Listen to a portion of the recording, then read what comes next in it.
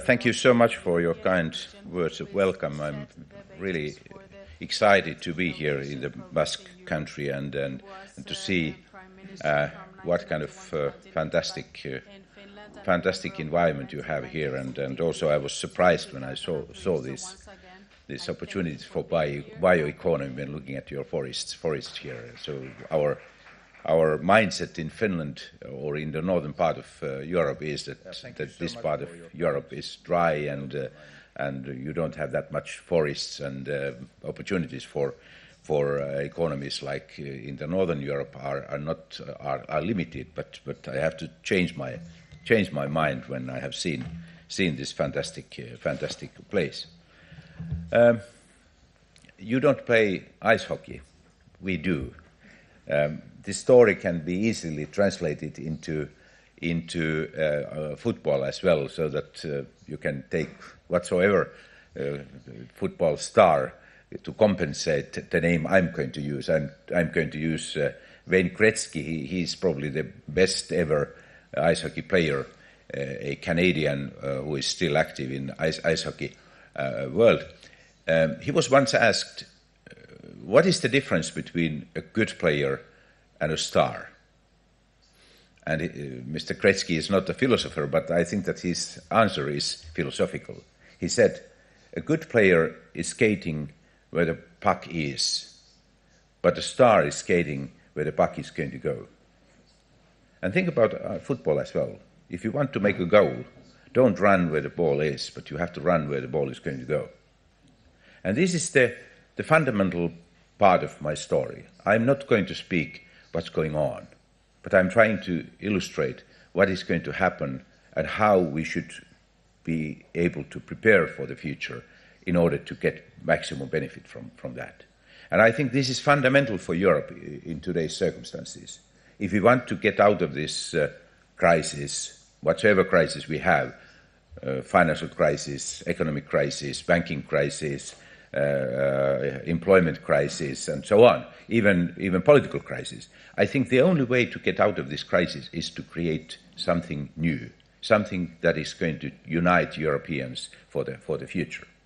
And I personally believe that those factors that are really creating the future are not institutional or constitutional or political or ideological, but they are very much linked to our economy, our technological capacities, our skills and talents, because these are capacities on the basis of which the future of European competitiveness can be created. And if Europe is competitive, we can be social, we can be environmental friendly, we can achieve all the social objectives we have set.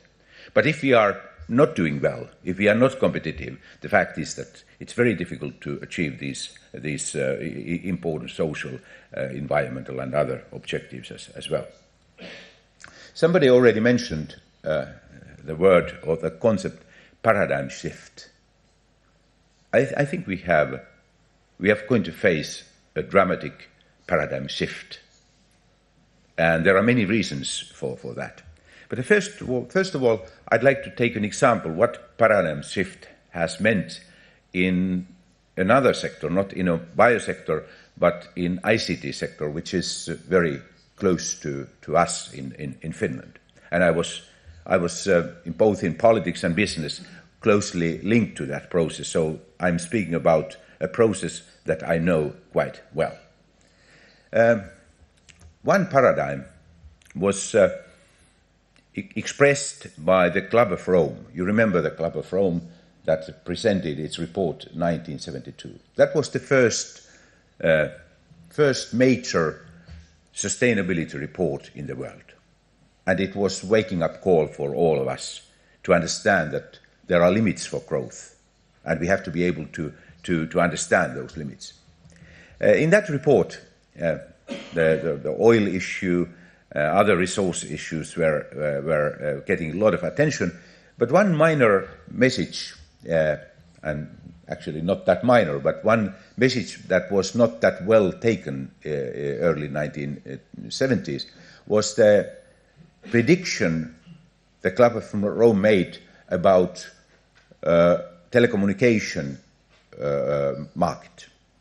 And the Club of Rome expected that Indians and Chinese will never be able to connect into the global telecommunication network because of one practical reason. Can you imagine what was the explanation? The limitation was lack of copper. They said that millions of Chinese and Indians will not be able to be connected because there is not enough copper to create fixed line connections for that kind of huge number of people.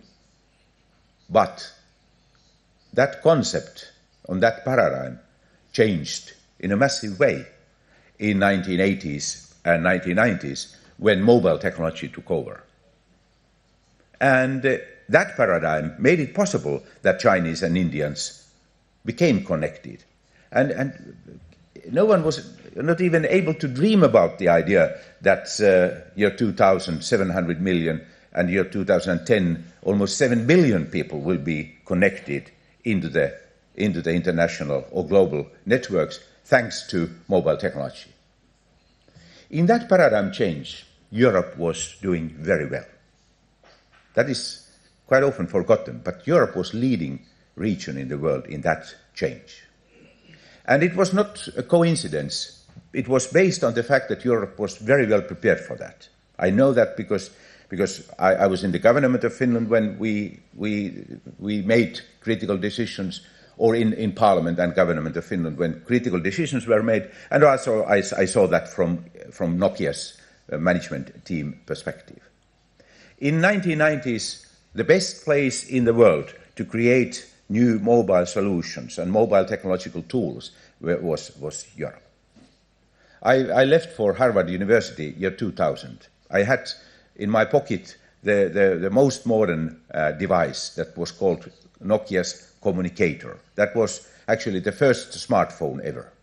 I took it with me, but I couldn't use that in the United States because US telecommunication network was not sufficient for that. The paradigm the US had was lagging behind, and the European paradigm was working. And the European ecosystem was the best in the world, and that's the reason why we were leading in many sectors, in network business, in device business, and also operators in Europe were doing very well. But that paradigm didn't stay forever. Early 2000s, the whole system changed again because of the fact that software became dominant instead of hardware, and digital content was integrated into the mobile devices and mobile systems. And America was able to provide the best environment for that. So the paradigm change that happened was able to be used in the US environment much better than the previous one. We won the first game, but unfortunately we lost the second one because Americans had better environment to do that. US ecosystem was better than ours. So this is my first message for you. Everything is about concept and context. If your context is changing, look at your concept carefully. Change that in a way that you can meet the future requirements. It's very easy to be political leader or business leader when there is a balance between your concept and context. You don't have to have magic capacities to be good business leader or good politician when economy is growing and your business model works. Or in government, if economy is growing, tax revenues are coming in, it's not that difficult to distribute money that is flowing in. But as soon as this concept, your concept is not anymore in balance with the environment, with the context, you are in deep troubles. And that has happened now in Europe and worldwide as well. Our concepts are based on more or less on industrial life, and we are moving rapidly into a new world, which is going to be characterized by two things: digital revolution and bio-revolution. These are the two fundamental changes taking place in the world today. And both are happening. Europe can do whatever it wants, but those two major changes are going to happen because there is a technological trend behind those, and there is let's say, economic and technological necessity that things will happen. So I believe that when looking at the future of Europe, Europe has to start to play the next game. We have, unfortunately, lost this present game in many respects. We have been lagging behind, not only the United States, but China as well in many sectors. And there is no way back. Mr. Trump is speaking about the idea that America will be great again. It's looking back, and it's never going to work. You have to look forward, and you have to prepare yourself for the next game. You have to act like a good player is acting. All right, ball is now there, but we have to look at where it is going to go. And when looking at these two major changes, as I said, I can see a lot of changes to take place. But from technological perspective and economic perspective, these two dominant ones, digitalization and creation of bioeconomy, those are areas where Europe has good assets. Europe has potential in both of these sectors. The question is how to take benefit from those resources, how to develop these resources in the best possible way in the future. And that's why I'd like to see the European leaders to speak about the digital single market, which is necessity for creating digital future for Europe, and then maybe to speak about the European bioeconomy or European market for bioeconomy. Because that market is not yet there. Market has to be created. Exactly in the same way as we created a right kind of market for mobile technologies in the 1990s. Many of you have read Malcolm Gladwell's books, Goliath and what else. But I was very much impressed his book titled Outliers. In that book, Malcolm Gladwell analyzed why countries, governments, individual companies, regions, and even individuals, why they are successful. What are the factors behind successful performance in many sectors? And he looked back to history, modern industrial history, and he made conclusions which I will put into five requirements that has to be able to be met in order to become successful. For the first, he said, you need right timing. It's quite often said that good business leaders are good leaders because they have special capacities. That is only partly true. I think timing is even more important. It's not a coincidence that many of the richest people in the world in the 19th century were born in the 1830s and 1840s. Why? Because railways came true, and the breakthrough in the railway system took place in the middle of 19th century, and those people born just at that time had best potential to take benefit from that. And they were not the most successful business leaders were not in railway business itself.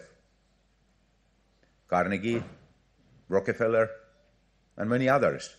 They were not in railway business itself, but they had capacity to integrate railways into, in the case of Carnegie, into the steel industry, and in the case of Rockefeller, into the oil industry. And when looking at the potential of both digital technologies and bio sector, I think we have a lot of things to learn from those cases. because what made Carnegie big in the steel industry was that he was able to understand that steel business was old-fashioned. In that time even, it was old-fashioned. He was able to integrate that economy, old economy. He was able to integrate that into railway systems, but in the same time he was able to integrate that into chemical industry and other technologies. So he was able to combine different sectors, technological sectors, into each other's. And actually Rockefeller did exactly the same. Oil industry that was started in Pennsylvania. He went there. He didn't understand anything about oil industry, but he understood that there is huge potential with this, and he was clever enough to integrate that into the railway system and again chemical industry and other sectors, and made a very fortunate business structure. So the timing for that was perfect because technological breakthrough had happened, invention had taken place, but applications were not yet there. And the same with Steve Jobs or Bill Gates. It's not poor coincidence that those guys became rich exactly in the same time, or roughly in the same time. The reason is that when ICT revolution took place and when these revolutionary inventions were made, they had right time to become industrial leaders in that new context. So right timing, that is very important. Let's look at timing for bioeconomy. Is the timing perfect now? Absolutely. If you look at Europe's challenges, what we need in Europe, we need sustainable solutions. Yes, we have agreed that we will reduce our CO2 emissions by 80% by 2050. And we have two milestones by 2030, 40% reduction, 2040, 60% reduction, and then the ultimate goal, 80% reduction by 2050. It's a huge objective, ambitious objective for Europeans. But in order to succeed in that, bioeconomy has to be integrated into our policies. And that's why, like Mark said, this update of our strategy is so critical, because that strategy has to be integrated with that big picture.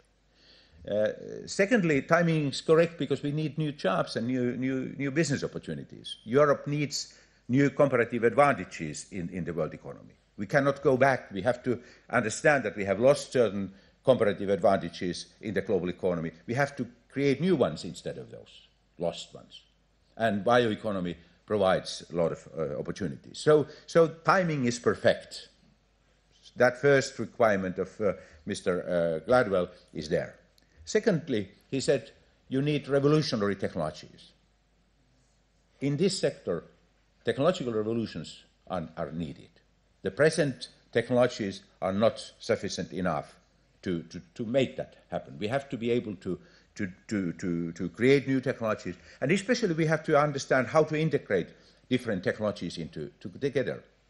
I'm going to speak about one major investment in Finland. The biggest ever forest industry investment is going on just now in Finland. And it's not anymore called forest industry plant. It's called bioplant. And the idea is that they integrate different technological solutions together in a way that this plant is able to provide or to produce traditional forest industry products, but in the same time chemicals and energy as well. And they don't know yet what the products are going to be, but they know that they have capacity to meet future targets. For the third, Gladwell says that in addition to right timing and revolutionary technology, you need risk-taking capacity. And that is difficult to be understood in Europe, because we believe that future has to be predictable. We have to be able to guarantee for people that your life is secured. And if you want to make innovation, forget the idea that life will be secured. Because there is no innovation if you are not ready to accept risk. Risk or innovation without risk is a mission impossible. There is no innovation which will be based on non-risk option. No way. And I think this is very difficult to be understood in Europe. Most politicians in Europe, for example, they speak about innovation and they guarantee that we are in favor of innovation. But the second sentence after that is, we don't want to have any kind of risk. People have to live in zero risk environment. And there is a conflict with these two. So we have to accept risk in order to get things to be changed. For the fourth, right kind of skills and talents. And if you look back at these paradigm shifts that have taken place in the world earlier, new skills and talents are very, very critical. And I will speak about what kind of talents and skills we need in the future. But we have to understand that we cannot do this change with our present educational systems and present capacities to create talents. And finally, Gladwell says that you need right kind of ecosystem. That is what I spoke already in the beginning. We were able to create good ecosystem for mobile technology to grow. Now our challenge is to create the right kind of ecosystem for digital solutions to grow and right kind of ecosystem for bioeconomy to be realized.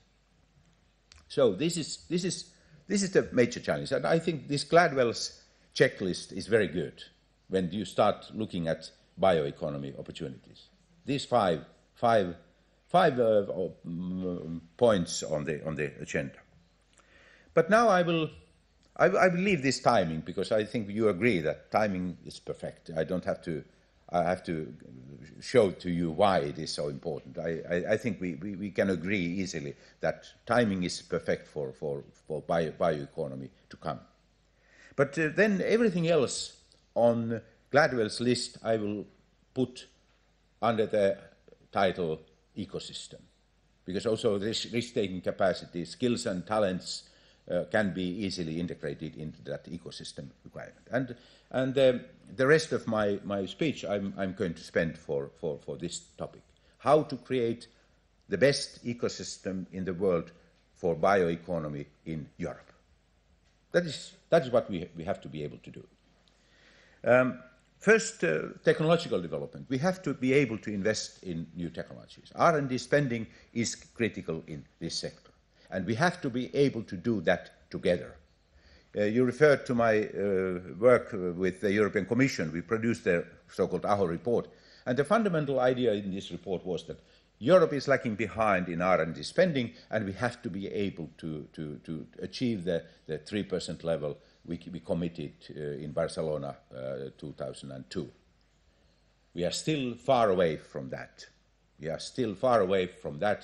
10 years' time, when Lisbon strategy was adopted, year 2000, and the target was that by 2010 we are going to be the best place in the world to have business, the best, most competitive region in the world. Almost nothing happened. To be honest, we couldn't reach any of these ambitious goals. And one of the fundamental goals that was not achieved was the target set for R&D spending. Money is not the only thing. Money is a necessary resource, but we have to be able to collaborate, and we have to be able to understand that we have to integrate our resources in Europe. And that is, I think, very important message for you. Northern Europe and Southern Europe have to work together, and we have to be able to share this technological R&D plan in a way that everyone is able to contribute and learn from each other. Because when working together, we can get much more out of our limited resources. Then we need also European platforms, because in this change, small and medium-sized companies can play a big role. I will return back to this Äänekoski biofactory. The idea is to have a huge factory. It's a huge investment. 10% of the Finnish raw material will be used in that one single entity. But there is going to be a huge number of companies that are operating on the plant. Some of them in chemical sector, some of them finding solutions that are not yet there. So I think we have to be able to create that kind of platforms for bioeconomy to grow. The same challenge in the digital area as well. Then second point, talents and skills. How to create talent and skills. We discussed with Mark yesterday that there is not any master program at a European university for bioeconomy. Not a single one. So we speak about bioeconomy, but we are not training people to meet those challenges coming from that. We have a lot of specialists in many of these sectors, but we have to be able to integrate these sectors in a way that we will have right kind of skills and talents. Future is multifunctional. Both digitalization and bioeconomy challenges are going to require huge amount of multidisciplinary skills and talents. And I think we have to be able to move fast to get that kind of educational reform to take place. And again, I think it's a European challenge. We have to be able to work together. It's not enough that one single country or a couple of countries are doing that. We have to have European-wide educational effort on all levels, but especially on the university level to take place. Then about risk-taking capacity. I think venture funding is going to be needed in this sector as well. Traditionally, biosector has been dominated by rather big players, big companies. But now, as I said, there are going to be clusters where there are big players, yes, and they are necessary in this sector. But we are going to have more and more small and medium-sized companies integrated into this business. And in order to get them to be involved, we have to have a financing system which is going to support high risk takers. Because the traditional banking system is not designed for high risk taking. Because when you innovate, when you create a traditional industrial investment, banking system is very capable to finance that. Because you know that when investment is made, there is going to be a certain amount of return, and the risk is rather limited, and banking sector capacity is fine with that. But if you want to make breakthroughs and innovation, real innovations, the risk is from zero to sky. And if you are doing only that kind of investments which are going to guarantee that you will get your money back, forget the whole business. There are many sectors, new sectors, where maybe 30% of companies will succeed. Even 10% can be good in many sectors. So we have to accept that there is going to be a lot of failures. And that is a very important lesson for policymakers in Europe. If you want to get bioeconomy to grow, you have to understand that there is going to be a lot of cases which are going to be failures. But failure doesn't mean that investment has been wrong, because we can learn from those failures. We can understand to what direction we have to go. So if you go and you move to high-risk area or innovative area, you have to understand this risk-taking. It means that high risk and high reward. Low risk, low reward. Very simple. And that's why we need high-risk financial mechanisms, and they are venture funding mechanisms. And I hope that also these big players in this business are going to create their own tools for that. Because that has happened in many sectors, that big players have their own venture entities. I'm not sure if big traditional forest industry companies do have that much venture funding entities. I don't think that they are exceptions. I think they need them, and this is necessary. Then one issue that was also mentioned in our report year 2006, public procurement policies. Roughly 16 to 70% of GDP in the European Union is spent for public procurement. How is it spent? Today, in most cases, we are buying the cheapest alternative in the market. That means traditional products and services that include very little, if any, innovation. And public procurement policies have to be redesigned in a way that they can include risk-taking as well, and in that way they will promote innovation. That has been discussed in Europe a lot since 2006, but unfortunately the system is still what it has been, and it has to be changed. And bioeconomy needs that kind of opportunity as well, because many of these applications and solutions are closely linked to public sector. So public sector procurement policies can promote creation of bioeconomy in a massive way. Then fourth element in this ecosystem is regulatory environment. If you ask me why Europe became dominant, what was the one single decision made in Europe in 1980s and 1990s that made Europe the most successful mobile sector ecosystem in the world? It's easy to answer. It was GSM standard that was adopted in Copenhagen 1987. That standard made it possible that Europe was having common standard on the basis of which everyone was starting to work. And the United States did not have that kind of capacity, and they were lagging behind because of that. So if we need, as I said, the digital single market, we need also for the European biomarket with certain amount of common rules, certain amount of common standardization, so that everyone knows that if I go to this direction, if I take my risk into that direction, it means that others are doing roughly the same, because together we can make the change. Then the fifth element in this ecosystem is business and government collaboration, and I'm going to conclude with this, because I believe that this is one of those major assets we have in Europe. We are not taking benefit from that, but if you look at the United States, government is weak, as we have seen. Companies are strong, but government is weak. There is imbalance between these two. And business and government collaboration is not what it should and it could be, because of the fact that companies don't fully understand that the need for government, and government has limited resources to do what is necessary for the future. And why it is working so well, the US system now? Because of the fact that digital revolution that is going to take place, and that is driving the US economy now in a massive way, that is based on rather simple applications, more or less entertainment-driven business solutions.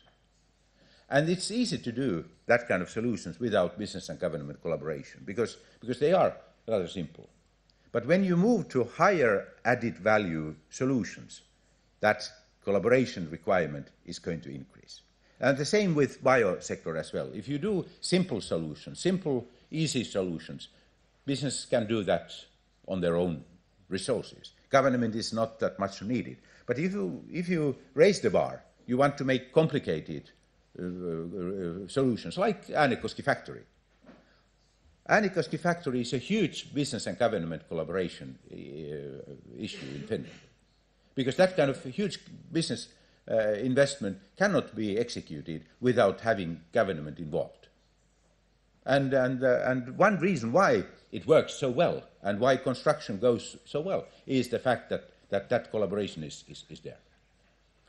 So I think we have to understand that we have capacities compared to the United States. And if you look at the east, China, in China, government is strong, dominant, like it is in many Asian countries. Companies are, yes, they are strong, but they are always, there is imbalance between, especially between private business and government. And that's why this is an area where Europe really can make a difference, if we can collaborate in a new way. But that means that government is not on the execution side. We have to be able to understand that we need the best business resources, the best talents and skills and capacities of the private sector in order to get things to happen, both in the digital revolution and in creation of bio revolution as well. We have to be able to integrate them into this. But governments have a role, necessary, indispensable role in creating architecture for this. Quite often when people speak about architecture, they ask me, what do you mean with architecture? I mean architecture. If you want to construct a house, what are you doing? You don't go to the bank first, or you don't go to plumber, or you don't go to workers to ask them to come, and you don't bring all the tools, materials and devices on the site and start constructing a house. No. First person you call is architect, because you need architecture in order to put things into the right place. And then everyone is able to contribute in a right way. And exactly this is needed in biosector as well. We need a good architecture. And to be honest, the European Union is not doing at all well with that. They don't have this kind of architecture. And many countries, individual countries, have difficulties. Even most successful countries with biosector, I think they have challenges, huge challenges with architecture. How to design the future society in a way that we can take maximum benefit from biosector. It's easier to understand this requirement in the digital on the digital side, because digital applications are requiring changes. But bio is similar. In order to get biosector to grow and bio-innovation to take place, I think we need sufficient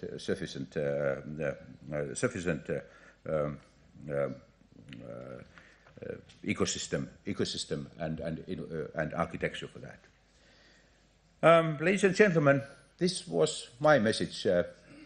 This was rather general, but I hope that this can create some kind of contextual environment for your discussions today. You know that last night or yesterday, Shimon Peres passed away. He was very, very famous Israeli politician. I met him 3 weeks ago in Villa d'Este or Cernobbio in Italy. He was attending one conference there, and he was 94 when he now passed away. And the organizer of that event asked him a few years ago, when he was there, he was annually in this same seminar or conference, and he asked Mr. Peres, how come you are so dynamic, and how come in spite of your high age you are so active and dynamic, and you even this year he spoke about the future and how in technology and society can play a big role in creating the future, his answer was very, very nice. Mr. Peres said, a person is young as long as he has more dreams than memories. And I think this is the challenge for Europe as well. Quite often when we speak about the capacities of Europe and the future of Europe, we start looking back, how Europe was strong doing that, and how we have been able to keep peace since the Second World War, and how we have been able to create a social model, and how we are better than others in that and that and that. But they are memories. It's time to move to the future, the dreams that Europe urgently needs. That's why I think this biosector agenda is so critical for Europe in the future. Thank you.